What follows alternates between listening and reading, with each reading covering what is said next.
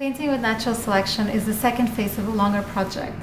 In the first phase, we developed Evo-Repro, a simulation of evolution where virtual bacteria respond to the color of a background and grow and evolve really fast. In painting with natural selection, we wanted to make that interactive. We tested a bunch of different design options, but what we thought was really interesting and really simple was that interactivity would allow the user to paint the background, changing the colors, so that naturally the organisms would respond and evolve.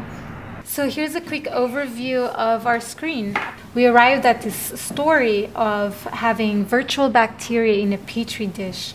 So these are the instructions that were developed and were shown at the Children's Museum. We can click anywhere to get started, and the colors here on the left are interactive and the user can select one to paint anywhere on the screen. The objective of this activity is to use these colors to grow the bacteria and build paintings that are sort of alive, digitally evolving. Over here we can see how many bacteria we have. We have 7 right now. We have a timer. This timer, of course, we can set however we would like to. The user can reset the screen at any time, and they can also save any painting whenever they want to.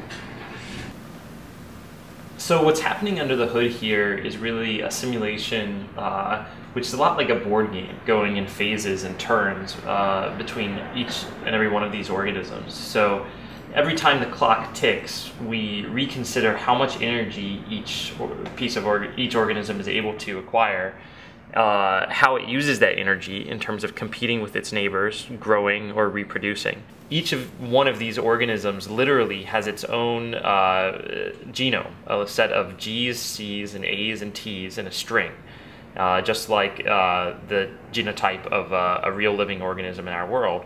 But we interpret that string in terms of several different kinds of behavior. Another thing that the genes encode for is the propensity to grow as opposed to reproduce. Sometimes when you see a colony here where there are a lot of small organisms, what you're really seeing is the result of a genome that prefers to reproduce at a small size and an early age for the organism rather than waiting until they're much larger.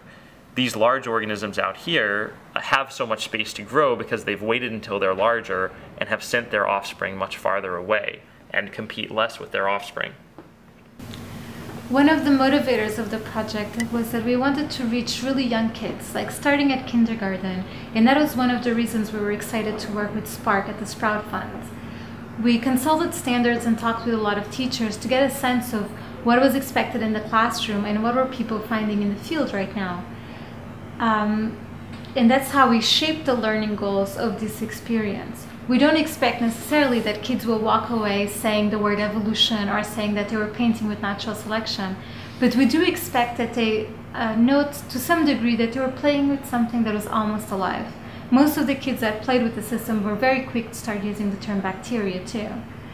And we hope that they walk away thinking these bacteria, they depended on their environment. So if they liked the environment, they would grow. If they didn't like it, they would shrink or die.